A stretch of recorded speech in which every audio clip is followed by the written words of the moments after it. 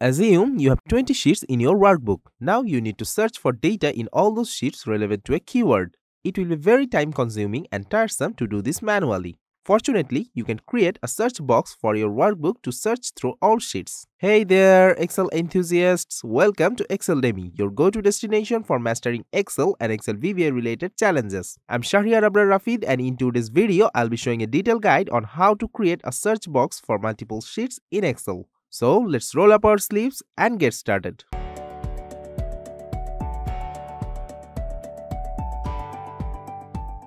For this tutorial, I'll be using Microsoft Excel 365. Let's say I have data on some people in multiple sheets. You can see there are data in dataset 1 and dataset 2 worksheets. I have some information like their names, apartment name, street addresses, etc. Now I'll use this data for demonstration. I'll start by using the conditional formatting feature of Excel. First, I created a range to input the search value. Here, I'll input the search value in the B4 cell. Now, go to the dataset 1 worksheet, select the B5 to F23 range, then go to the Home tab, click on the Conditional Formatting drop-down icon and select New Rule. The New Formatting Rule dialog box will appear. Here, select Use a formula to determine which cells to format as the rule type. And in the Format Values where this formula is true box, I'll type down my formula. Equal to, here I'll use the search function. As the find text argument, I'll select cell B4 from the conditional worksheet. Insert a comma, again return to the dataset 1 worksheet, and as the within text argument, I'll insert cell B5 and cell C5 and cell D5 and cell E5 and cell F5. Close the parenthesis. Now, let's remove the $sign from the row number of each cell reference of dataset 1 worksheet. Otherwise, the conditional formatting cannot be applied in the rows below row 5. So, let's remove them.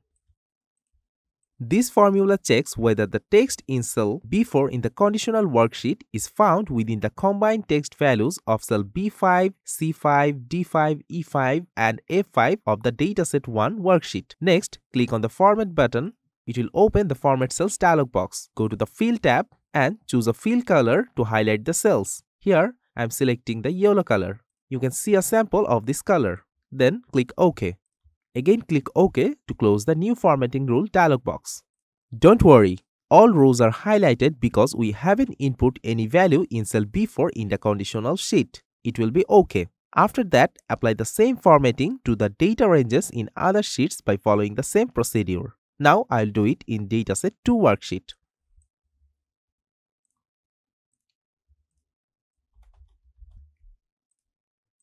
Now, go to the conditional sheet and enter a keyword in cell B4. Let's write Smith into it and hit enter. Now, go to the dataset 1 sheet and see the results. Who have Smith in their names are highlighted.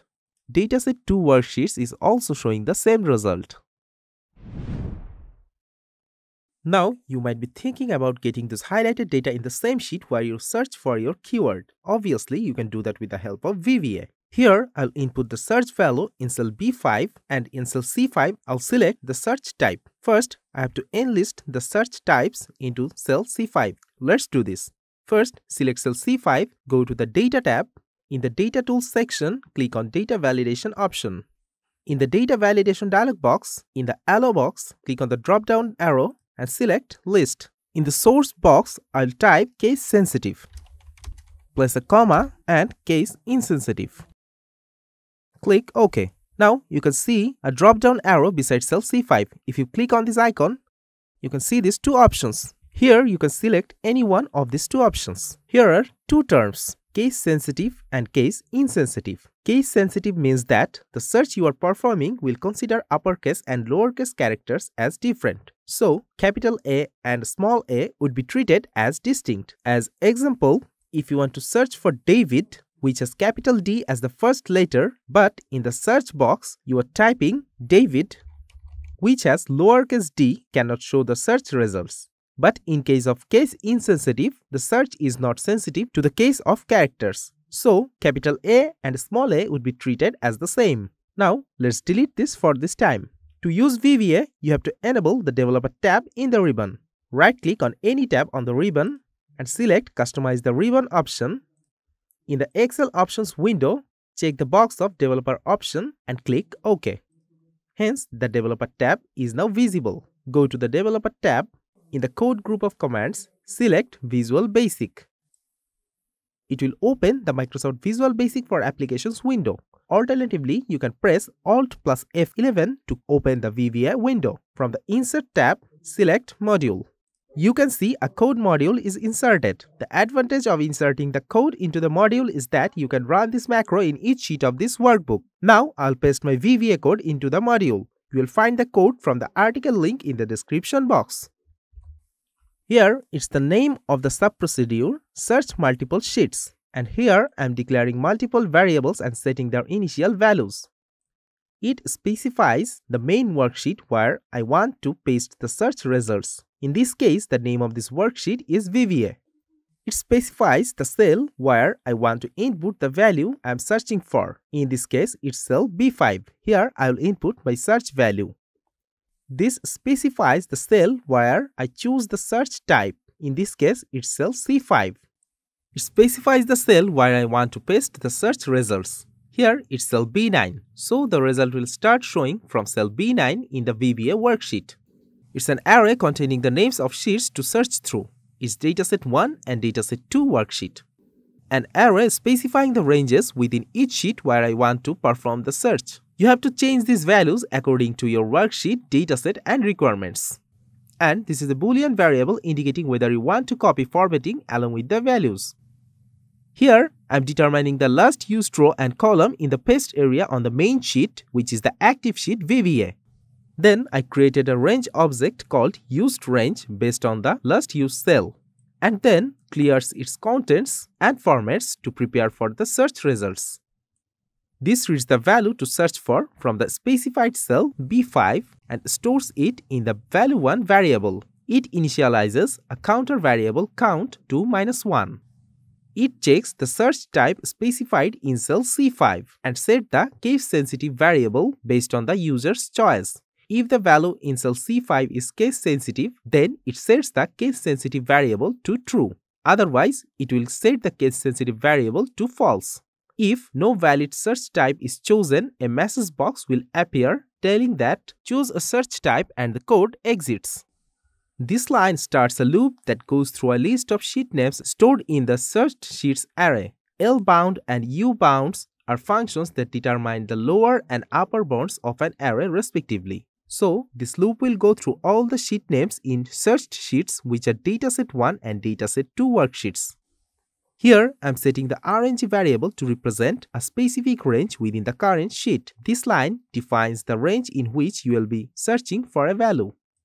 These two nested loops are used to go through all the rows and columns within the RNG range I defined earlier. This way, it will check every cell in the specified range. This line sets value2 to the value contained in the current cell within the RNG range. It's basically taking one cell at a time to compare its value with value 1. Here, I'm calling a function named partial match and passing in value 1, value 2, and case sensitive as parameters. This function is likely responsible for comparing the values for a partial match, and the case sensitive parameter determines whether the comparison should be sensitive to the latter case. If a partial match is found, it increases the count variable by 1. This variable keeps track of how many matches have been found. Then, it's copying the entire row where the partial match was found. Then, this line sets the paste range to a specific cell in the main sheet where I want to paste the matched row. The count variable is used to determine the row where the data should be pasted. Depending on the value of copy format, you decide whether to paste both values or formatting or just the values into the paste range cell. It ensures that the Excel copy-paste mode is turned off after the code execution, and this line indicates the end of this sub-procedure. This is the partial match function which I mentioned earlier. This function takes three arguments: value 1, value 2, and case sensitive.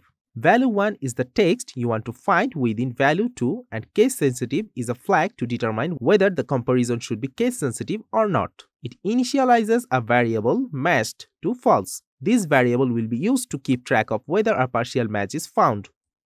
This starts a loop that goes through each character in value 2. It uses the length function to determine the length of value 2 and then loops from the first character to the last character.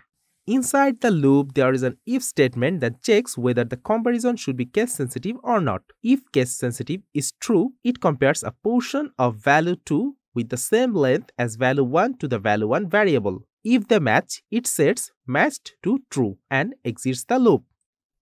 If case sensitive is false, it converts both value 2 and value 1 to lowercase using the lcase function. Then it compares a portion of the lowercase value 2 to the lowercase value 1. If they match, it sets matched to true and exits the loop.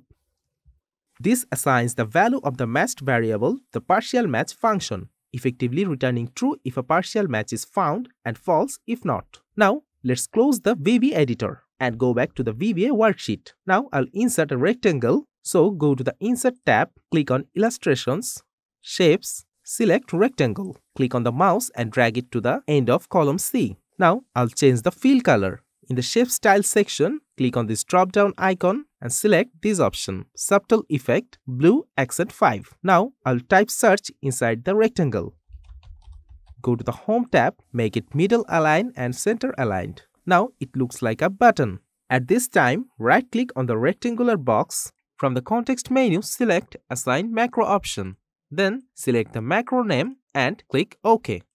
The macro is now assigned to this button. Next, type the search keyword in cell B5. Here, I'll write Smith and select Case Insensitive as the search type. Then, click on the search button. After that, you will see all the relevant results that were highlighted in the earlier method are listed here. All the rows associated with the name Smith is now visible in the VBA worksheet.